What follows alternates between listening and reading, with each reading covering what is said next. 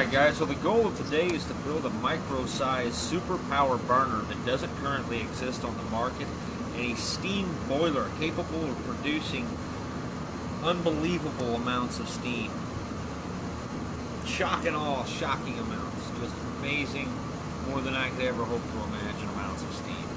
So this is hopefully the burner to do that. And this thing has to be small, like very small. Like a large tackle box small.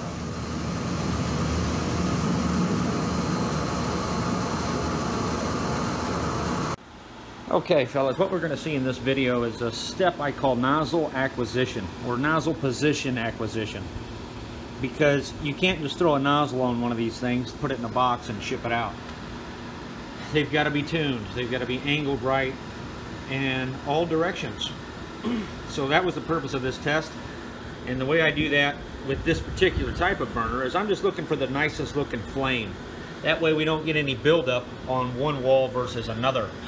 You want the buildup distribution in the combustion chamber to be even. Otherwise you get vortices and eddy currents that can cause the device to go out. We don't want that.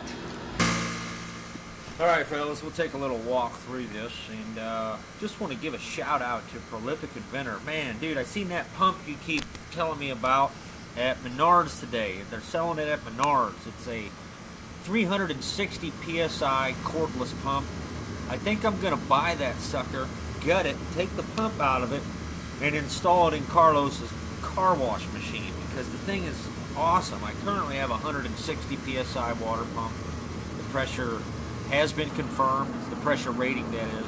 I got ripped off on some fake Chinese labeled eBay pump, so I've been kind of leery about pumps these days. So I'm thinking about just buying that pump you showed me and hooking it up to a pressure gauge and see if we in fact do get 360 PSIs, because Carlos's pump requires 20 bar, which is like 290. So I think that's going to be the pump to do it. And I'm glad you showed me that link, bro. But like I said, if you guys post comments on my page that has links in it, they go into a comment review. And the reason I do that is because sometimes people, like, I'll have competitors post links to their burners and nozzles and stuff on my video. Which, I mean, I don't know. To each his own, right? But I'm not going to try to be free advertising for these people. So I don't let some comments out, and sometimes I don't always get to them, but I do read all of your guys' comments, and I hope that's proof to you, Prolific Inventor, that I do look at all your stuff. Man, I've just been so damn busy, I don't have time to respond to you guys always, so thank goodness for the heart button, right? Anyway, I'm glad you showed me that pump, because just walking by at the store, one would never know it's 360 PSIs, and we need produce a lot of steam in this project. Not only do I want a miniaturized high pressure car wash, but I also want to kill weeds on an industrial scale. We're talking paint roller levels of production here. All these paint brushes just ain't gonna do it. So I need to build something that's outside the box here, something that's small and tiny. And I'm hoping this little burner here is gonna be able to fit that bill, because we do have some size restrictions on this project, which kind of makes it cool. Getting it to work ain't good enough. It's got to be a satellite, basically. A tiny little badass piece of machinery. You can see here we're looking at about 36 kilowatts of output. And I think this is a pretty good size flame for the size of the boiler I'm going to be running. Could probably go a little higher than that. I'm showing the turn down rating of this, because turn down is important. Some burners are on full blast, or they just don't run well at all. This one here can run through a very broad spectrum of operating range. I don't run it full bore in this test because I'm not interested in its max output. I'm looking at the size of the flame and determining whether or not it's compatible with I just wanted to point out, for those of you who are into the extreme details of things, one of the reasons why I have to adjust this nozzle versus just building it and setting it dimensionally correct is the fact that inside of that nozzle head, the slightest little inaccuracy in the fabrication or the precision of the machining has what I call a long-range effect on the flame. These small minute imprecisions of, you know, thousandths of an inch on one side of the Ventura versus the other, have a drastic effect on the shape of the flame coming out of the end of this.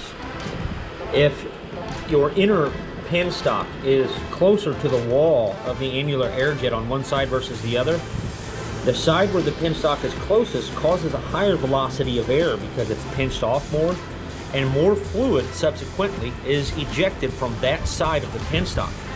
You can see it plain as day on an imperfect nozzle. You can see how the vena contracta is not geometrically positioned directly in the center of the orifice. It's concentric, or it's eccentric, I'm sorry, it's eccentric. And because of those little eccentricities in the vena contracta geometry, which appear minute when you're looking at the dimensions of the nozzle,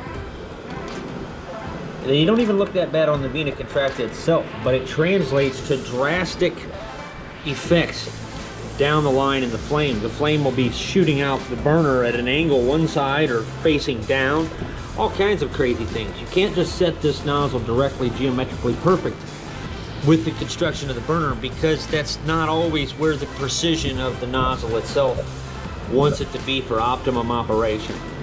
If I could get these things dialed into a thousandth of an inch, which would just take too long, I'd have to charge 150 bucks for this thing, for just the nozzle, to get it that straight every time. There's a long brass bar going through this, and getting it centered in that outer orifice is quite the challenge.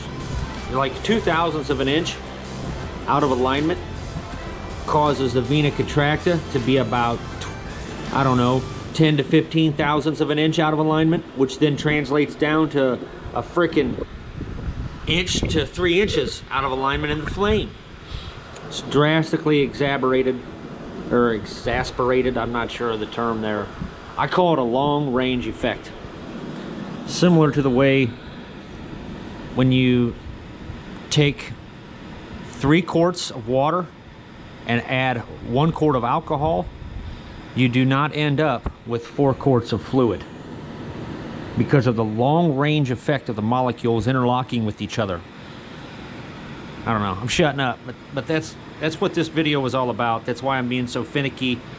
People have told me, well, why don't you just build a bracket that you set everything in like a jig and then bolt it together so you don't have to test it? Well, if my nozzles were down to the thousandth of an inch in precision, you could do that, but because they're not, I'm doomed to tune every burner before shipping. But the good thing is, it's faster to tune the burner for the customer than to make a nozzle that's down to the thousandth of an inch precision. It's just too time consuming. You'll fidget with that thing for an hour and a half